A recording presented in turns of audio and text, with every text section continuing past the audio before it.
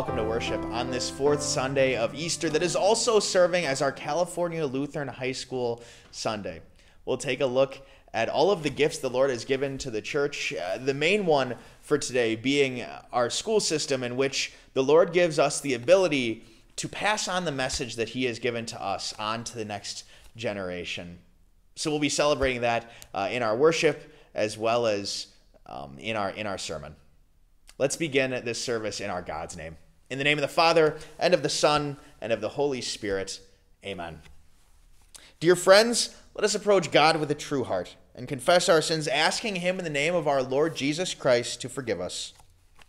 Lord of life, I confess that I am by nature dead in sin, for faithless worrying and selfish pride, for sins of habit and sins of choice, for the evil I have done and the good I have failed to do. You should cast me away from your presence forever, O Lord. I am sorry for my sins. Forgive me for Jesus' sake. Christ has died. Christ has risen. Christ will come again. In his great mercy, God made us alive with Christ, even when we were dead in our sin. Hear the word of Christ through his called servant. I forgive you all your sins. In the name of the Father, and of the Son, and of the Holy Spirit. Amen. Let's pray.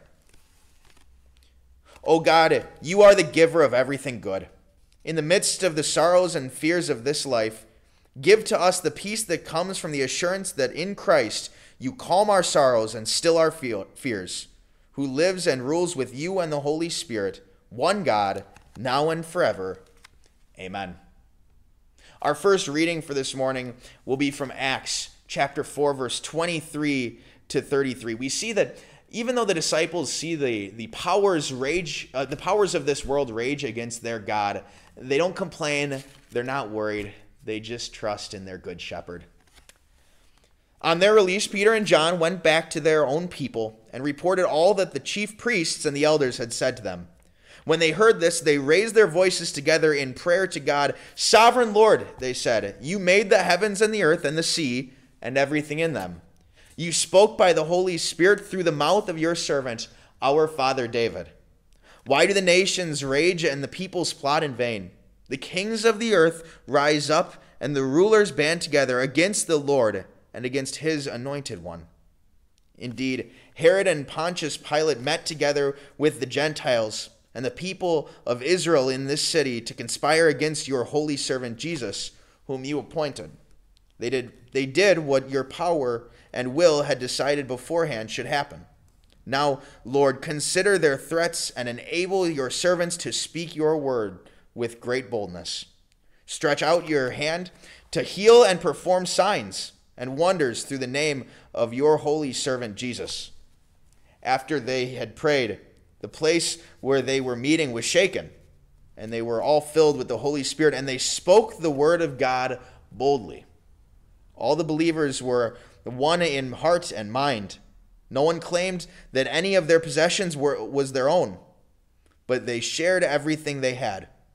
With great power, the apostles continued to testify to the resurrection of the Lord Jesus, and God's grace was so powerfully at work in all of them. This is the word of our Lord.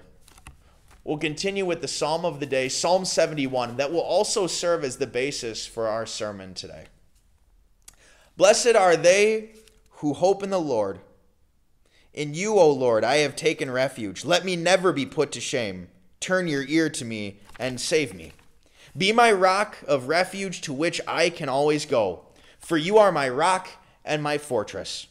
Since my youth, O God, you have taught me, and to this day I declare your marvelous deeds. Even when I am old and gray, do not forsake me, O God, till I declare your power to the next generation, your might to all who are to come. This is the word of the Lord. Alleluia, alleluia. Christ is risen. He is risen indeed. Alleluia. I am the good shepherd. I know my sheep, and my sheep know me. Alleluia. Our gospel for this morning is taken from John chapter 10, verses 11 through 18. Here we see Jesus as our good shepherd. I am the good shepherd. The good shepherd lays down his life for the sheep. The hired hand is not the shepherd and does not own the sheep. So when he sees the wolf coming, he abandons the sheep and runs away. Then the wolf attacks the flock and scatters it. The man runs away because he is a hired hand and cares nothing for the sheep. I am the good shepherd. I know my sheep, and my sheep know me. Just as the Father knows me, and I know the Father, and I lay down my life for the sheep. I have other sheep that are not of this sheep pen. I must bring them also. They too will listen to my voice, and there shall be one flock and one shepherd. The reason my Father loves me is that I lay down my life, only to take it up again. No one takes it from me, but I lay it down of my own accord. I have the authority to lay it down and authority to take it up again. This command I received from my Father. This is the gospel of our Lord. Grace, mercy, and peace from God our Father and from our Lord and Savior Jesus Christ. Amen. The word sticks with people. On April 17th, 2021, Hester Long, the oldest woman living in the United States, passed away at the ripe age of around 115. 115. The woman that was born during the presidency of Teddy Roosevelt, the woman who had seen 20 sitting presidents, who saw the Titanic sank and lived through not one world war, but 2 world wars, passed away in North Carolina. Could you imagine all of the incredible stories that she must have been able to tell? Having seen so much of this country's history, I'm sure she was able to tell so many different stories because of her wonderful wealth of experiences. But as she got older and as she struggled with loss of memory, I'm sure the storytelling became a little more difficult. Stories became a little more foggy. The storytelling maybe became a little less vivid, and some of those stories just went away altogether. But one thing stuck around. It's noted that all the way up until very close to the day that she died, she was able to recite Psalm 23 from memory and with gusto. The Lord is my shepherd. It's pretty incredible that the word would abide with somebody for so long. But while all sorts of things in this world, almost everything in this world fades away, we know that there is one thing that doesn't, and that's the Word of God. And in Psalm 71 today, we hear the psalmist talking about that, how when he was young, he had been taught something that stuck with him well into when he was an older man. Psalm 71 falls right at the end of this Davidic collection of psalms. So it's pretty safe to say that this is a psalm of David, even though it's not explicitly said so. You see, it makes sense that David would be giving this psalm as he reflects on all of the things that the Lord had done in his life in order to bring him to that point where he was an older man. And he says, "Since my youth, God, you have taught me." God had been teaching David all sorts of things in all sorts of ways throughout his life. He had used many blessings throughout David's life in order to show that he cared for him. He taught to him the surprising nature of his grace when he chose David from all of the brothers, as the youngest of his brothers, when he chose David to be the king. He showed David that he should trust in him always, as he was with David and allowed him to conquer that giant Goliath. And he taught to David the incredible importance and value of Christian brotherhood on this earth, as he used Jonathan in order to keep David safe from King Saul. He'd used all these wonderful experiences in David's life in order to teach him so many things, but he also used the bad. David had decided to take a census of the people in his land in order to see what great army he had amassed. And God sent a plague to the land in order to show David that the power didn't come from his mighty army, but instead came from God himself. David was often a neglectful parent. And so God allowed David's sons to rise up and rebel against him, causing a bunch of different problems in David's home life as well as in his kingdom. And finally, the sin that all of us know about David, when he committed adultery with Bathsheba and killed Uriah, God used that in order to show King David that yes, even kings can fall, but that God's mercy and abiding grace never changes. Throughout his life, God had shown to David that changeless message that for all the times that he would fall, the grace of God was always there to pick him back up. And we see God do the same thing in our lives too, right? We receive a wealth of blessings in this life and look around and go, certainly God cares about me. But then we also look around and see the damage that our sin does to our own life. We see the consequences of it, and we learn things as a result of it. God uses both the good and the evil in our lives in order to teach us things as well. After David had sinned, and when Nathan confronts him, we hear in 2 Samuel that interaction between the two. It says, "Then David said to Nathan, 'I have sinned against the Lord.' And Nathan said to David, 'The Lord also has taken away your sins. You shall not die.'" The Lord used other people in David's life in order to share with him that unchanging message of forgiveness. And he does the same thing in our lives as well. When we hit those low points, when we look around and think that no one, not our family, not our friends, not our church, and not our God could possibly want to stand by us, that's when our Lord delivers to us the same message that David had received. In Psalm 103, we're told, "For as high as the heavens are above the earth, so great is his love for those who fear him. As far as the east is from the west, so far has he removed our transgressions from us." That's the message that David had received when he was young, that stuck with him till he was older. And it's the same message that abides with us throughout the days of our lives as well. In verse 18, David begs the Lord not to forsake him in his old age.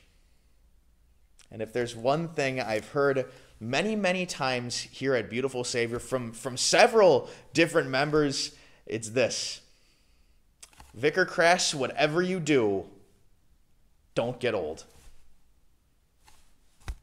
Easier said than done, right? Because it's no secret that as we get older, some things become just a little bit more challenging. With those years of wisdom often accompany aches and pains. Loneliness has anticipation to set in. Becomes more difficult to do day-to-day tasks. Hospital visits and doctor visits and inconveniences become more and more frequent. And you know what? That doesn't just go for our senior citizens around here. No, that goes for just about anybody as years tick by. Health scares become a little bit more serious. The relationships that maybe we've broken in our past and the guilt that we have from them becomes a little bit more intense as the years go by and those relationships get just a little bit more icy.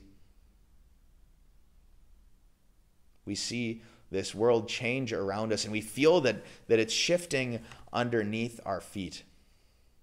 We look at our lives and we see such great change and often not for the better.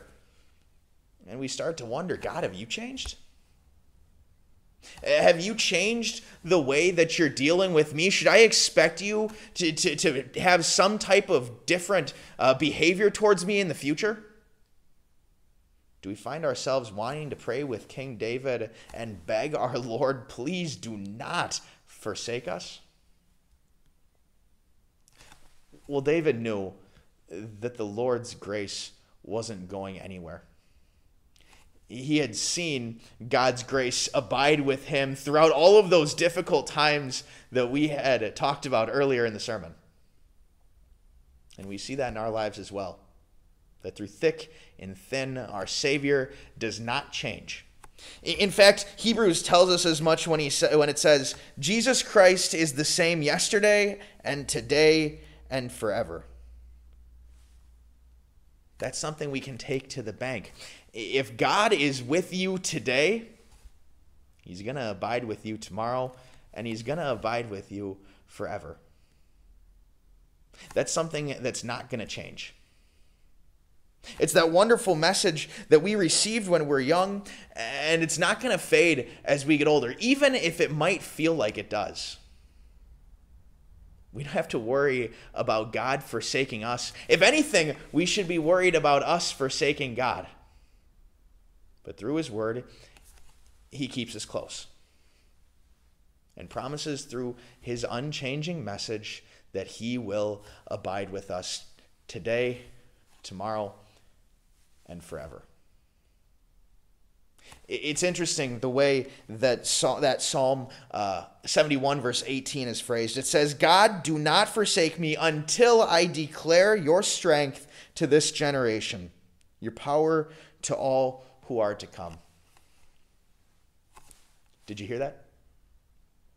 Did you hear that word, until? David says that God, even if you are going to forsake me, which he wasn't going to do, but God, even if you are going to forsake me, at least please wait until after I have had an opportunity to take that unchanging message that you've given to me and pass it on to the next generation. Just let me carry out your work of spreading your word. It's a pretty unselfish attitude. It's an attitude that puts self second compared to the work of the kingdom of God. Is that a selfless attitude that you and I can imitate?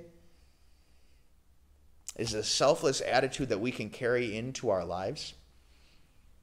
What about as we approach our church lives? Do we look around and see all sorts of ways in which we can serve, but if it doesn't fall into what we want to do, if we're not allowed to serve Jesus on our terms, do we turn our noses up at it and say, you know what? I don't think I want to do that.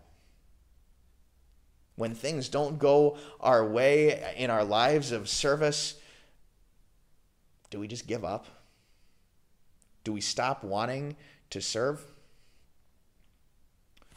Or do we say, Jesus, just give me the opportunity to spread your word, and then we carry out acts of service wherever we possibly can?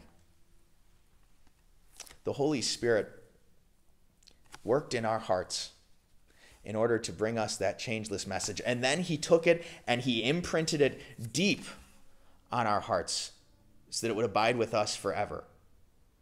And the joy that we have in that work of the Holy Spirit, that is what takes us and moves us to carry that message on from generation to generation so that no one would be without that message of forgiveness that Jesus provides. California Lutheran High School has been around for 40 years, and it has carried one purpose for all 40 years. And that's to pass that changeless message on from generation to generation. It's to do the exact same work that David is talking about in Psalm 71. That's the purpose of California Lutheran High Schools and some of our other Synod high schools and Martin Luther College, where we get our teachers from, and Wisconsin Lutheran Seminary, where we get our pastors from. They all have that same message, not just to equip servants to know who their Savior is, but to instill and invigorate them a zeal to take that message on to the generations after them as well. This Sunday, we'll hear some hymns put together by the students at California Lutheran High School.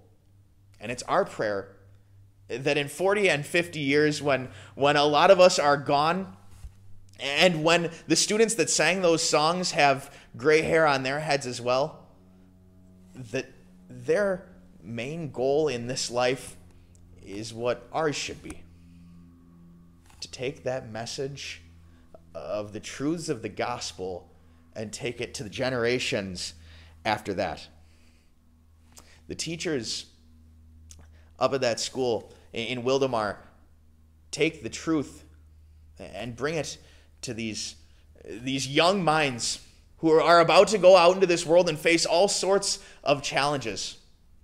And it's a great privilege that we have to support the work that is being done there through our students and through our offerings and through our prayers.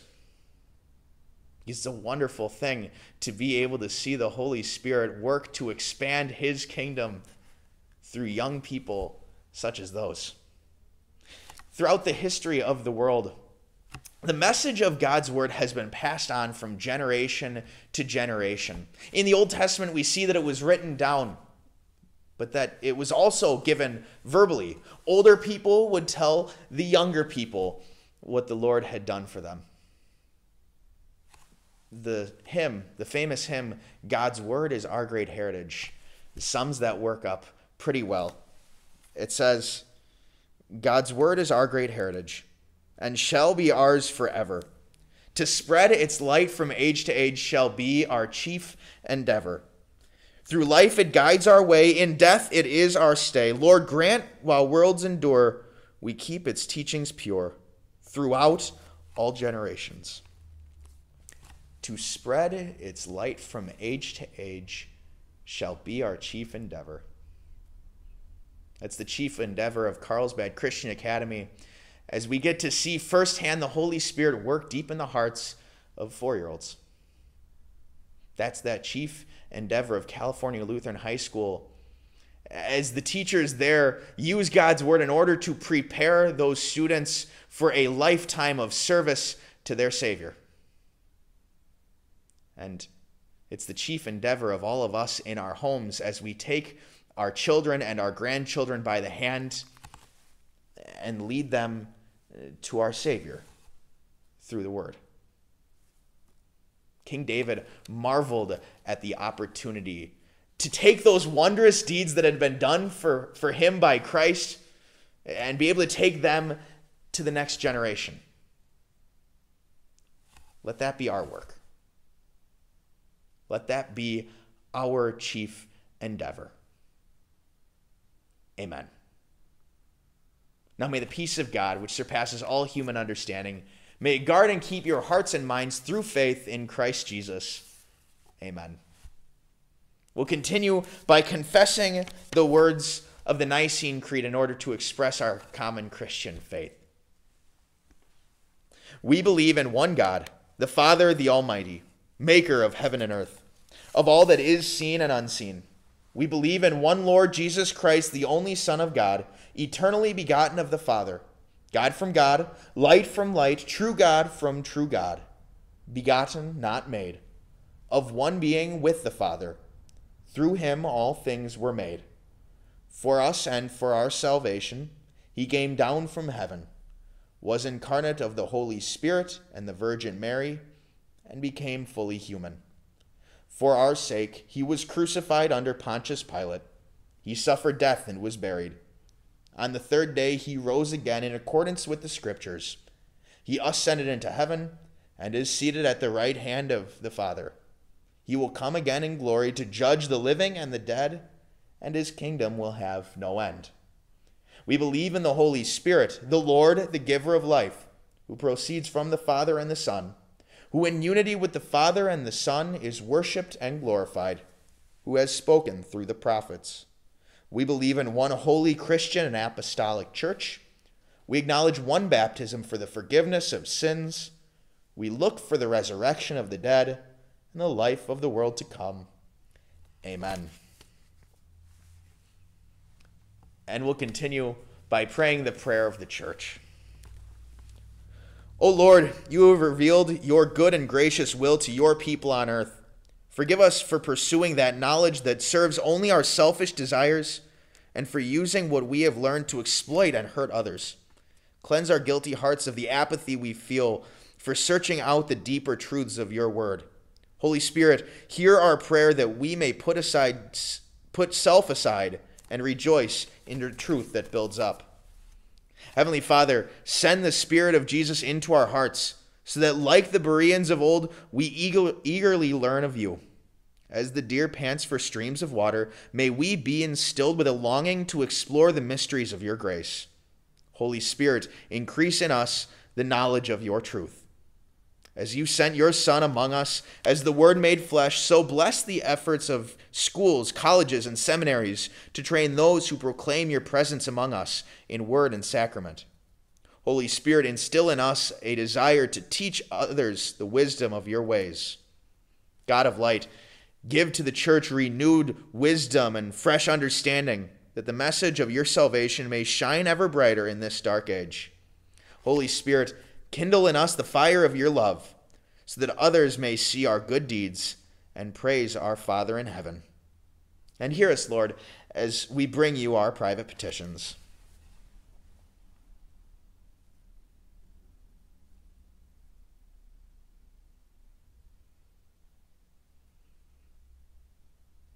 Holy Spirit, renew the face of the earth so that at the name of Jesus every knee may bow.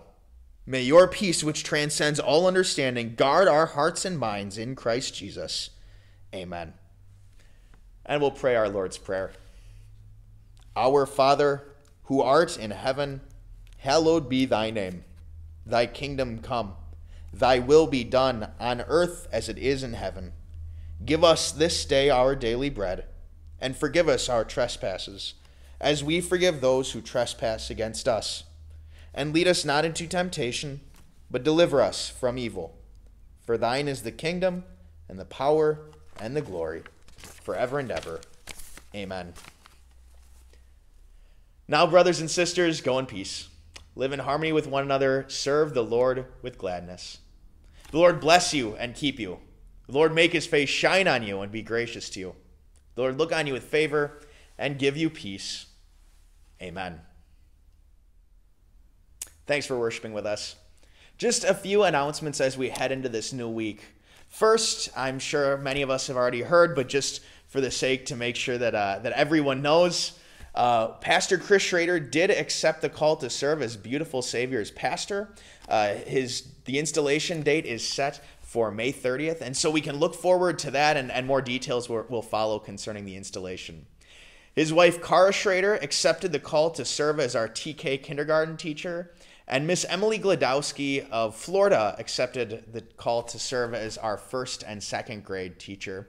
It's one of those moments where we take this opportunity to praise our God from whom all blessings flow. What a wonderful thing it is that he's now filled all of those calls, and we have a full staff ready to go out into the harvest fields of Carlsbad and serve our Savior boldly.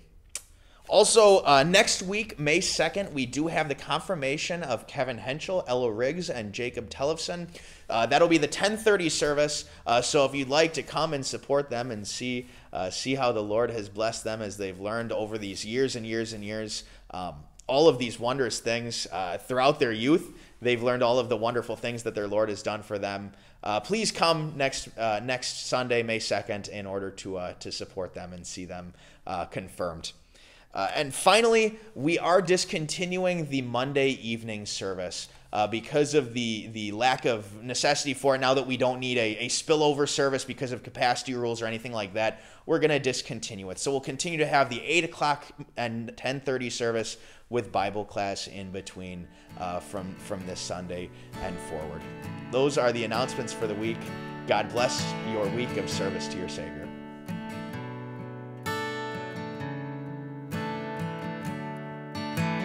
Christ is the world's light, Christ and none other, born in our darkness,